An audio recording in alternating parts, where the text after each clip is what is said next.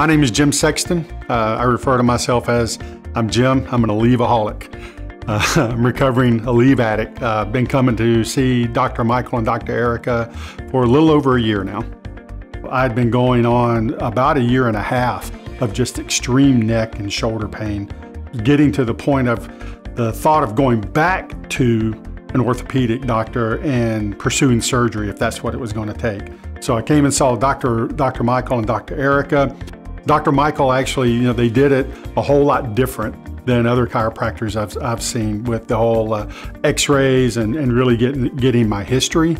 I had immediate relief within the first 3 sessions. The first 3, I was so happy after my first 3 sessions because I was able to turn my head. I wasn't in a lot of pain while I was driving because before I would fidget in my seat and it was just so uncomfortable to drive.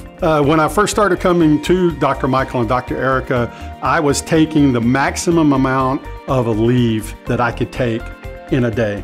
I was using the Salon Pause patches, the big patches, and after the first 3 visits, I quit using the Salon Pause patches, and I don't even take any Aleve anymore.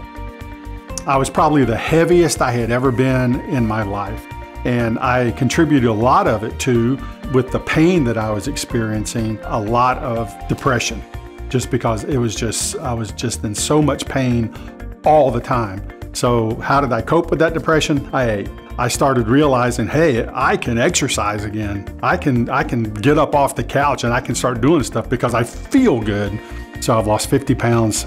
Because I was running and I was running more, I've ran a couple of 5Ks. I have a wonderful girlfriend and her daughter, and I realized I have something more to live for than just myself. I have them to think about, and I want to be there for them in the future.